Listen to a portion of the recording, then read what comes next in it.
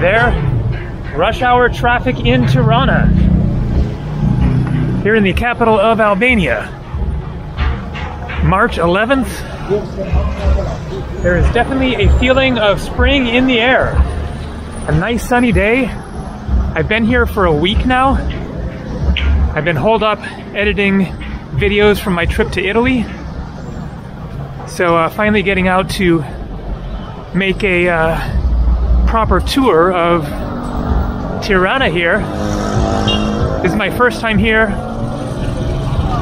My second time to Albania, but I skipped Tirana on that trip. So I've just been kind of hanging out in my hotel room for the past week, working away. The weather was a lot cloudier, colder, wetter, so it is perfect that got nice and sunny today. I can't say that I know the city well by any means. Over the past week I have been staying indoors, but I've walked around a fair amount and kind of gotten just a feel for the city, and it is interesting. Very lively, lots of people out and about, lots of nice restaurants. They got bike lanes, which I'm walking in at the moment, but it's a crowded sidewalk. So I'm walking over to Skanderbeg Square, the main square. Check out the beautiful snowy mountains, fresh snow on there probably from the rains here. And then I will do my best to show what I can of this little known capital city.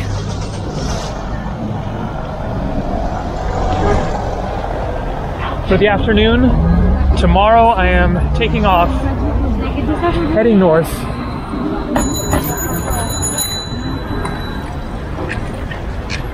To see a little bit more of Albania before I head next to Kosovo, or Kosova, I think it is.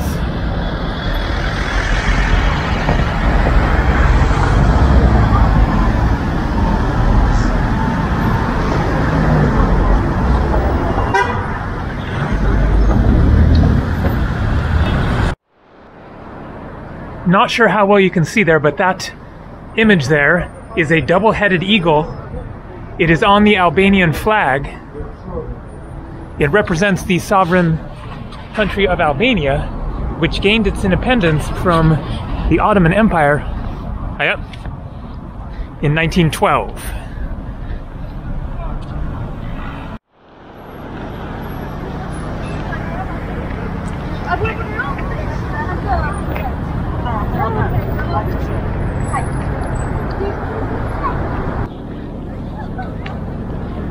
So this is Skanderbeg Square. There you can see the Albanian flag with the same double-headed eagle. Massive square here. And this is Skanderbeg on the horse. A 15th century military commander and hero of the country of Albania who fought against the Ottoman Empire. So the Ottoman Empire dominated this part of the world, the entire Balkans, including Greece, at one time or another, and so that has impacted the history of Albania and the other Balkan countries. So it has been a centuries-long struggle against the Ottomans. As I mentioned, Albania didn't gain its independence until 1912 from the Ottoman Empire, so 400 years later, after Skanderbeg was fighting against them. And then Tirana became the capital in 1920. Albania became communist, along with the other Balkan countries. Of course, they were unified as Yugoslavia, not Albania. But Albanian communism fell at the same time that the Soviet Union broke apart and Yugoslavia communism just kind of collapsed at that time in general. So in 1991, then communism fell in Albania as well. There have been various statues in this same location. Joseph Stalin, Soviet Union leader, and then that was taken down and it was replaced with a statue of Enver Hoxha, who was the communist leader of Albania until 1985, after 4 decades of being the leader of Albania through its communist era. And then after the fall of communism in 1991, there were protests here in the square by students against the statue of Enver Hoxha, and that was taken down, and then they went back in time to a hero that I guess is more agreed upon as being a hero of Albania, Skanderbeg.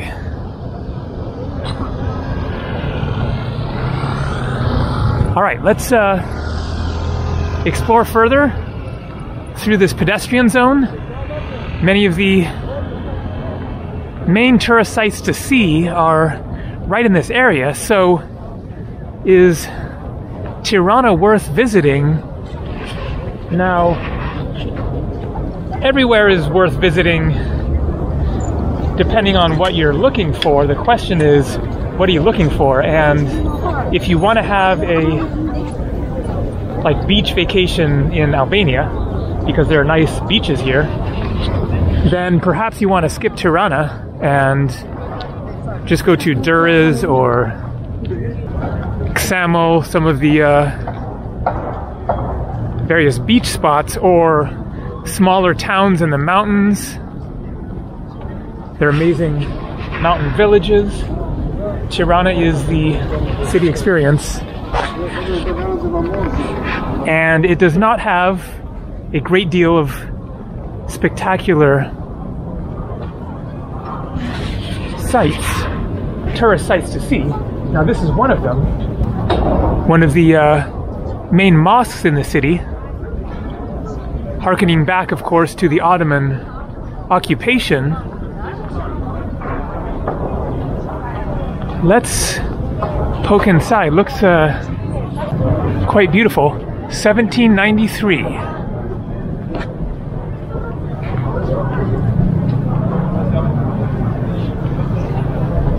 Camera, shoes off. Okay.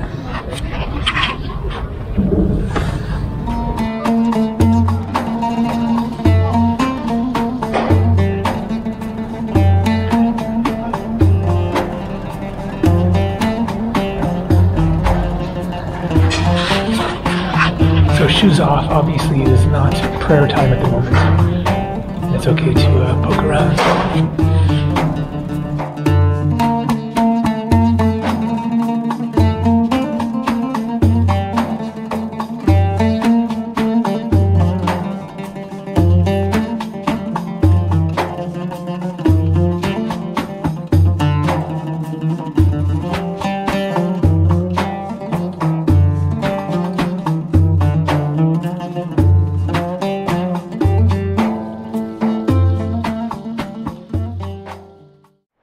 Skanderbeg, Jami, magnet. I see. Magnet. I don't have a refrigerator. I have nothing to magnetize it to. And this is Albania. Yes, Ksamil. Yes, I was just talking about Ksamil Beach. Nice, nice beach. No, thank you. I don't really need any of these. But oh, you have American flag. America. I'm American. American. Yes. Albania. Yes, nice, beautiful flag. I like the strong red and black. Euros, yes. Well, I need lek. I need lek. Okay. Now I'm in Albania, so. Lek. Yeah, lek. I see. Yes, I have lek. So, yeah. Good luck. So the currency of Albania is the lek. And it is very affordable. As you saw, my room a very nice room for 50 bucks with nice fast Wi-Fi.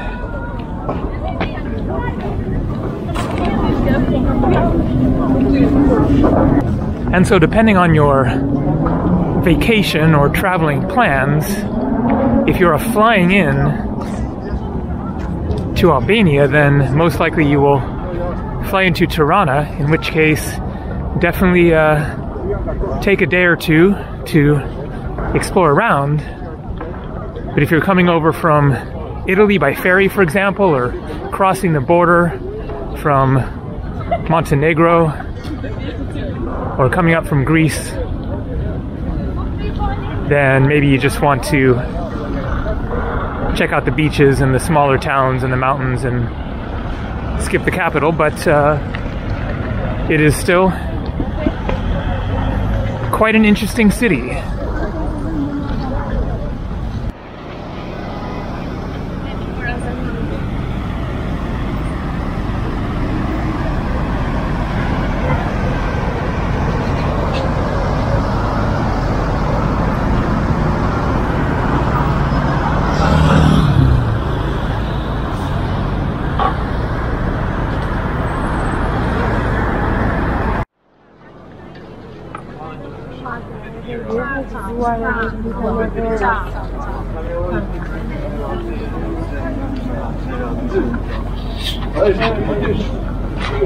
So notice it says there Toptani, and here familia, family, Toptani, Kalaye.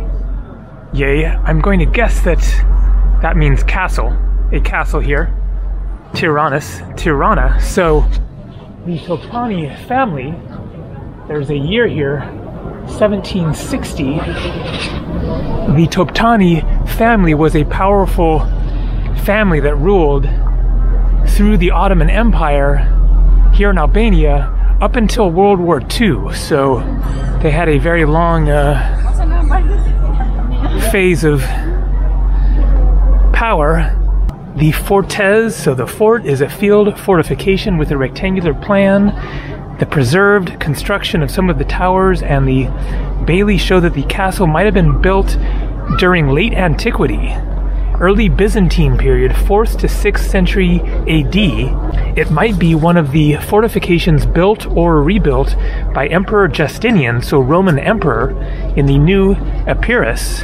In 1798, the castle was taken by the Toptani family from Kruja. Now, Kruja is a town that I am planning to visit probably tomorrow. So, Albania was also ruled by the Roman Empire, as is the case with all of the countries in this area. Then Albania has a very deep and long history of various empires, rulers, wars, being taken over by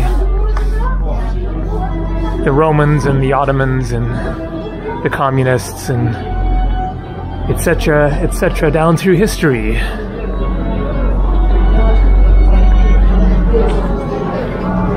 So this is inside the castle, now transformed into a very nice pedestrian shopping area.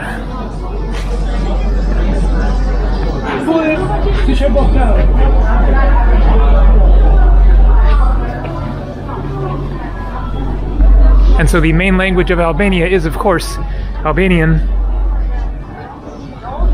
a unique language that I don't know a word of. I asked somebody how to say hello, and they told me, and it isn't so hard to pronounce. It's kind of difficult, but not impossible, but then remembering it, I don't remember it.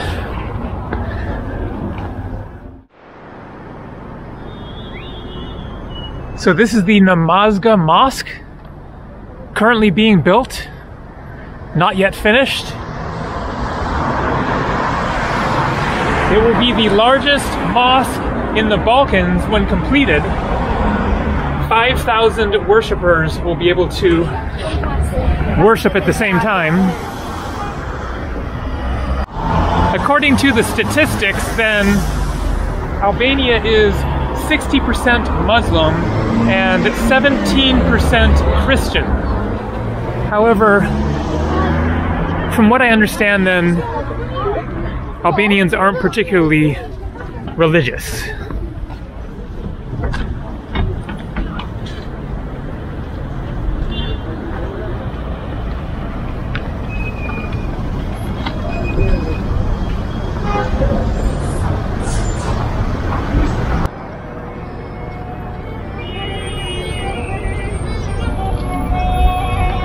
So I've got some coins here for the street musician. Albanian lek, 100 lek. So the exchange rate to the US dollar is pretty close to 100 to 1. So 1 US dollar is about 100 lek. So that is about $1, so $2 here, 200 lek.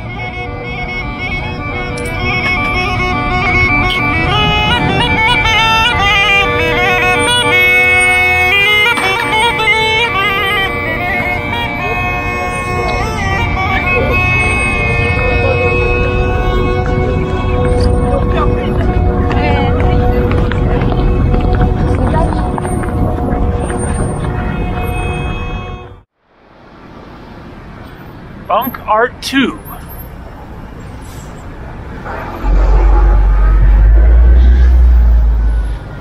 So the communist leader Enver Hoxha was very paranoid that somebody was going to attack Albania, and so he built all kinds of bunkers all over the country. This is one of those bunkers that has been turned into a tourist attraction. Museum. Bunk Art 2. There is another one just called Bunk Art.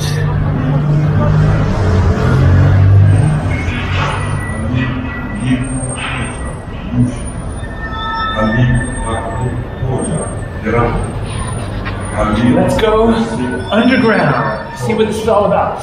In memoriam, terrorist communist.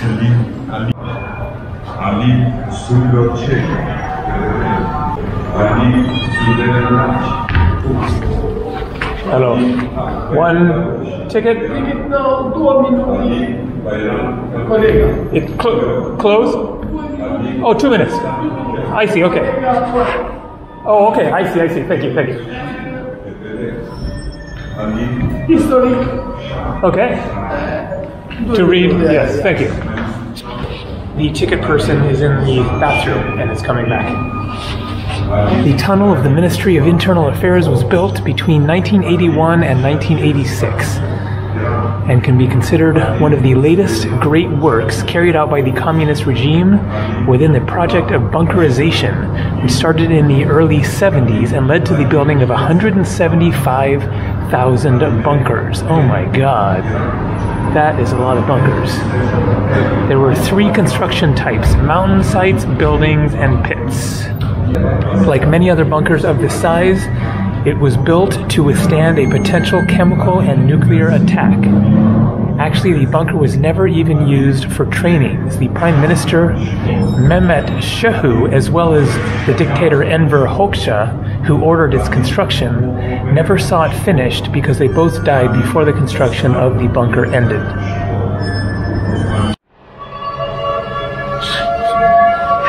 So I'm in. It is 500 lek, which is about $5 US. And I guess it takes about like 45 minutes to go through the entire thing, so it is big.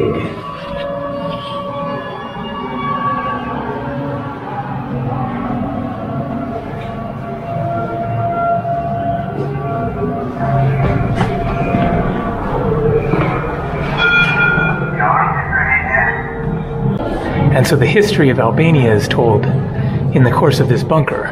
The gendarmerie and the police during the monarchy years, 1925 to 1939, according to the law, 18th of May 1933, the monarchy's gendarmerie force was divided into the general command, the command of the school of gendarmerie,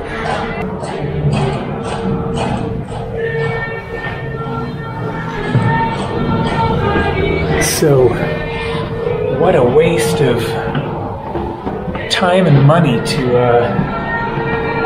build 175,000 bunkers for nothing.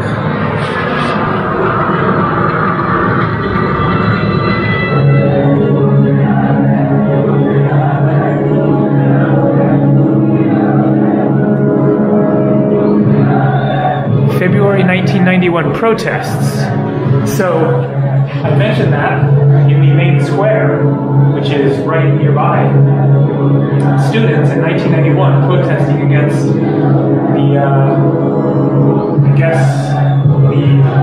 communist regime had fallen, and they were protesting against the statue. There must be something more going on here than just protesting against that statue, but I guess they just showed it. The statue of Enver Hoxha.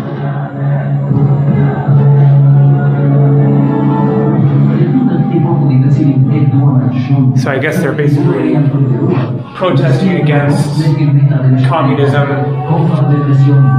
marked the communist regime fall.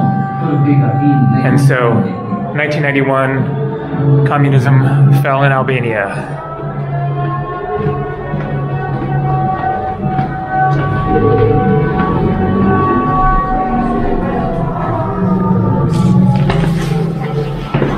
Man, oh man, this is a dark and dreary place. Just a absolute maze of passageways and rooms.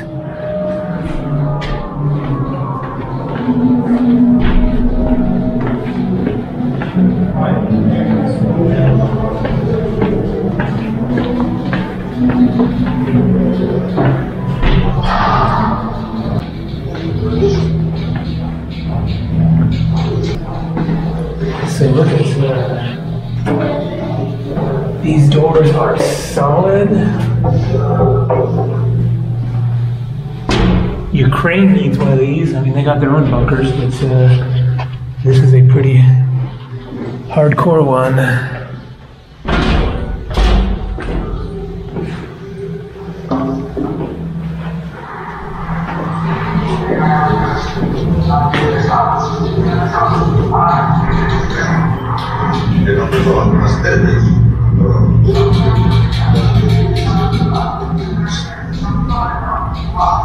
Must be off. Break stick up. Get bored.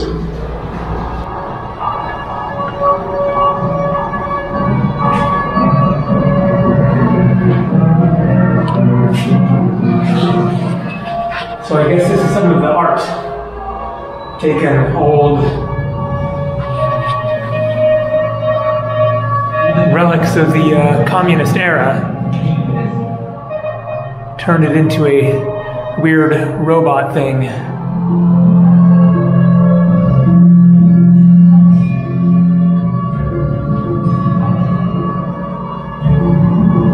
The monster of the dictatorship. We build the socialism by holding the pickaxe in one hand and the rifle in the other.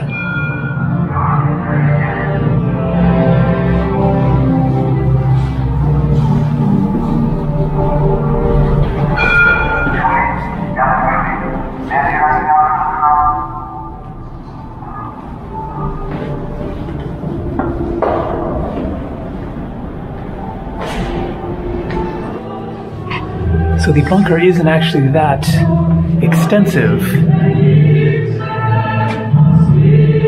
But there are all these rooms with information, history about the communist era. And so you can spend a lot of time reading. Here you can see 1944 to 1948.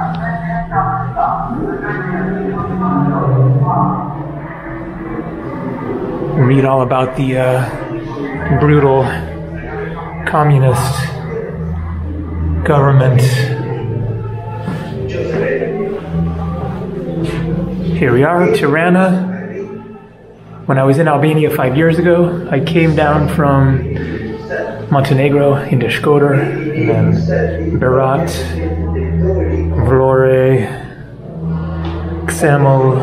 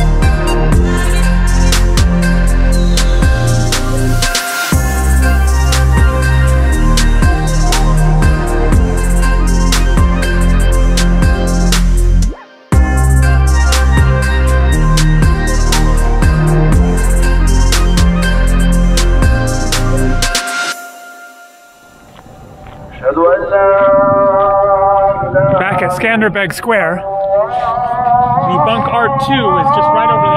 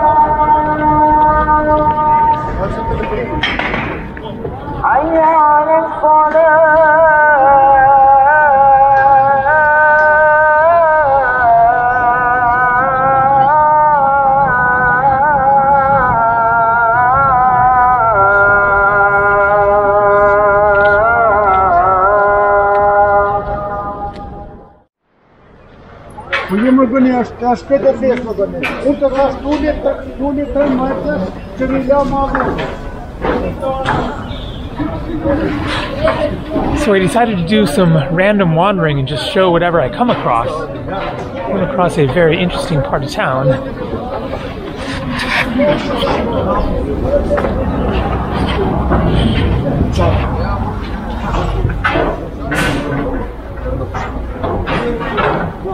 Some sort of ruins here.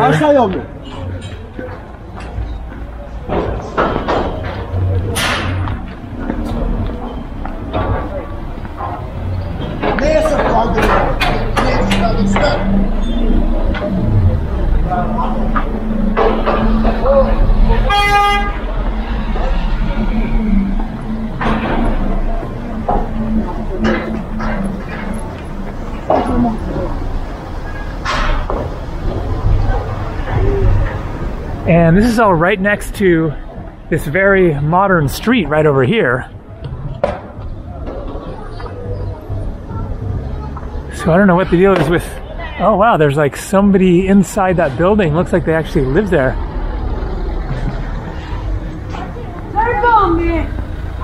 Trippy.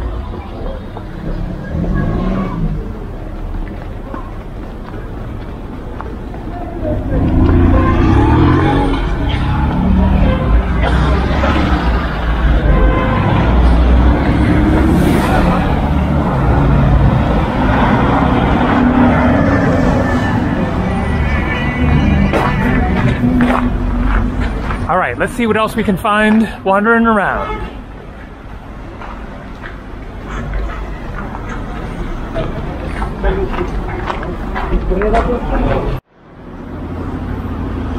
So Opa is a Greek word, and it is a Greek restaurant here in Tirana that I ate at. one of the first days that I was here.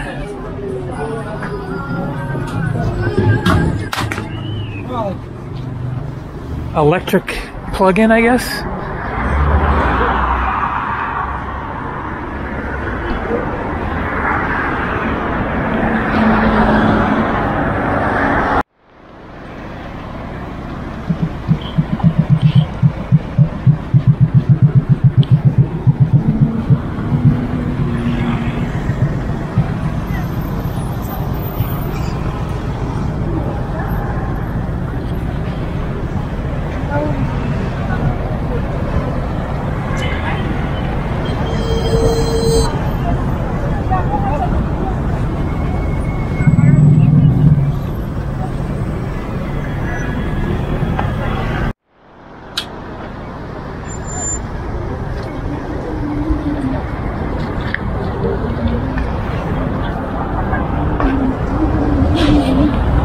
So here we have the pyramid.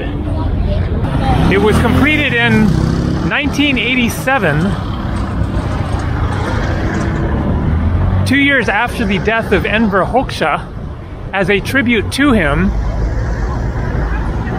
the communist leader dictator from 1944 until his death in 1985.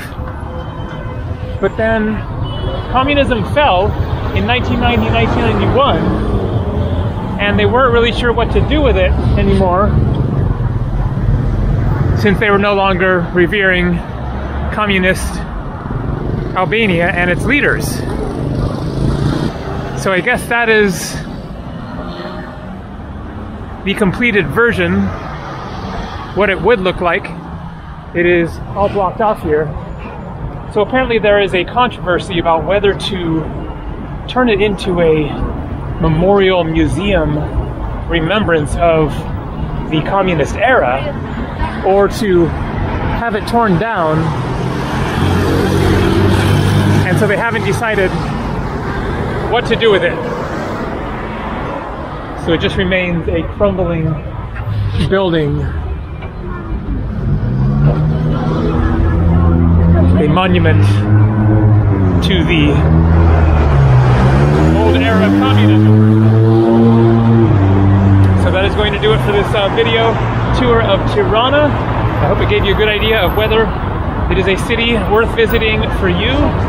It is certainly not one of the more picturesque European cities architecturally, but it is definitely an interesting city to walk around. People are cool. It is a nice place to just walk the streets and get a feel for this fairly little known country here in the Balkans. And so from a traveler's perspective, definitely worth a stop for a couple of days, or maybe just a few hours to explore the city, and then depending on how much time you have, of course, you may want to get out of here and get out to the beach towns and the mountains and national parks, etc. So thanks for watching, and tomorrow, heading north from here, I will probably show a little bit more of Albania before I head for Kosovo. See ya.